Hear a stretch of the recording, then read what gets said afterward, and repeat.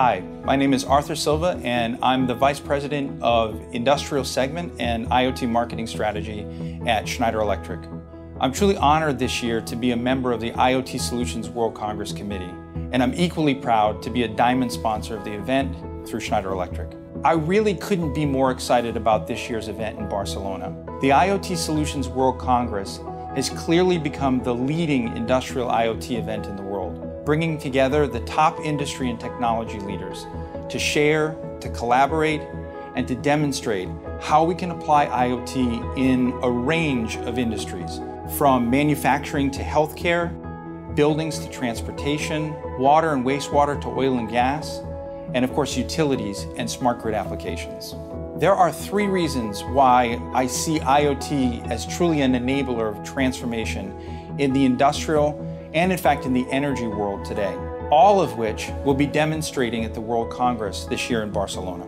First of all, it is clear that IoT has truly reached the tipping point.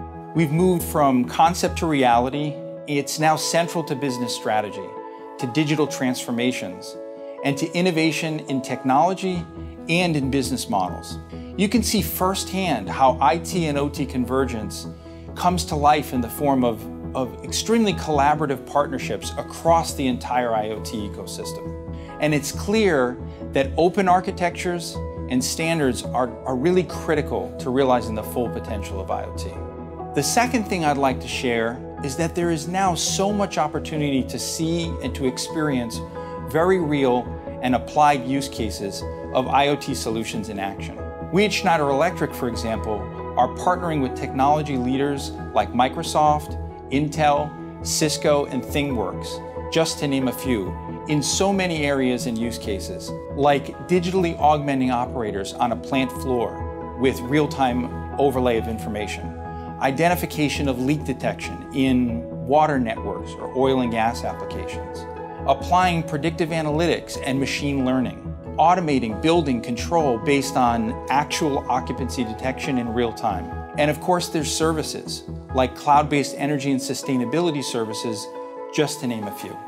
It's so important to remember that our industrial end customers and end users, they don't ask for IoT, they don't want IoT. What they want is value, what they want is outcomes.